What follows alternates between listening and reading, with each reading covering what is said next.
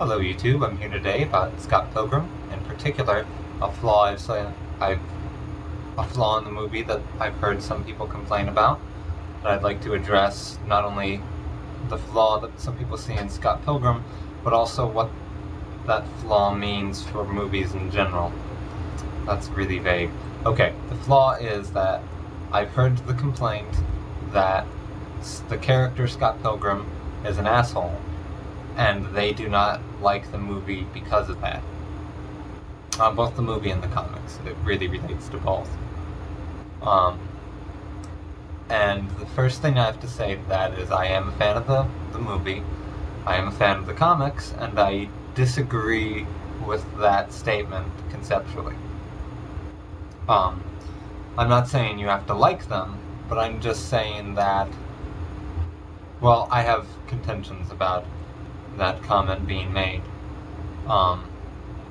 The first thing I'd like to say is that as far as specifically talking about Scott Pilgrim goes, there might be spoilers here, so if you want to avoid spoilers, stop watching now. Yes, he is a jerk. He is an asshole. And that's kind of the point of the movie, because by the end, he's grown some. Am I saying he's a better character now, that he'll never dump a woman in a bad way, or forget something important that he has to do, or mooch off his friends ever again? Of course not. I'm saying that by the end of the movie, by the end of the movie and the comics, I've seen a degree of character development in him that is leading him towards the path of becoming a better person.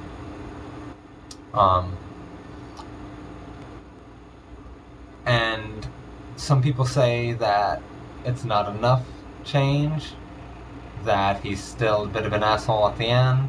Especially, I've heard complaints that he should have, in the movie, now we're heading into spoiler territory for the movie, that in the movie he should have gone with knives, because they don't see his relationships with Ramona lasting. And all I have to say to that is, wow, a character didn't do a complete 180 personality flop by the end of the movie? Shocker. I mean, if by the end of the movie he was saving puppies and shit, well, that's a bad example because Scott would save puppies no matter what. The point is that if he had changed completely by the end of the movie, the people who were making this complaint would be saying that he changed too much and that it was too drastic of a change.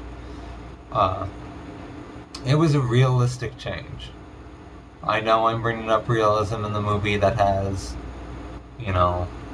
pocket dimensions and subspace highways, but yes, I am. Because as far as the way characters act, everything in this movie was extremely realistic. And if you disagree with me there, then I have to say you've never been in a relationship, or dumped someone, or been dumped, because you felt all the things that these characters are felt.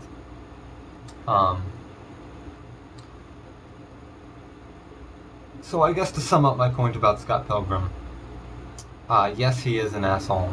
He is a jerk. I know this. I don't think that makes the movie bad. So I'm going to use that to segue into talking about the fact that I don't think having a protagonist that's a jerk, or even a downright evil character, is a bad thing. I don't think it's a reason to outright dislike a movie, because not every person in the world is, a white knight puppy-saving hero. I'm certainly not. I can't say I know anyone who is. And that's not to say that... Anyway, off topic. But, the point being that every movie doesn't have to have a character with good morals. Every movie doesn't have to have the hero be the protagonist. And if you know the difference of those words, you'll know a degree of what I'm talking about. But the point is that just because a person isn't setting out to do the right thing doesn't mean that his story is bad or doesn't deserve to be told. usually in movies and such these days, the only time you'll see a straight up asshole as a main character is either in an action flick or in a comedy.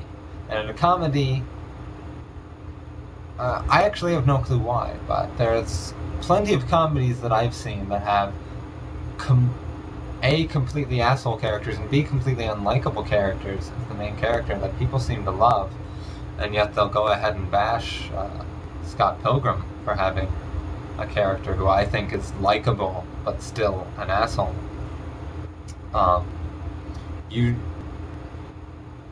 For example, I'm going to mention Ferris Bueller's Day Off.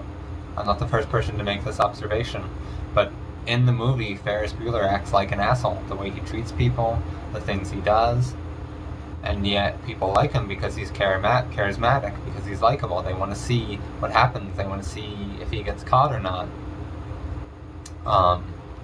And in action movies, there are plenty of action movies that have a main character be a complete asshole throughout the entire movie, be sadistic, be cruel, but because either he's doing it for vengeance, or because he winds up doing the good or the right thing in the end anyway, people don't have a problem with it. I've seen action movies where a good guy will do evil, merciless things, and at the end, when it's time to save the day, they do so almost as an afterthought. I don't think that that person's a good character, and by good I mean in a moral sense. Does that mean that that the movie is a bad movie because of that? No, I don't think so at all. I think there's room in this vast world of storytelling, literally infinite world of storytelling, for there to be protagonists of all sorts of moral complexities. Anywhere from your Superman character, very moral and just, to a Batman character who's not quite as good, but still, he's a very good character. I mean, one of his key things is never to kill.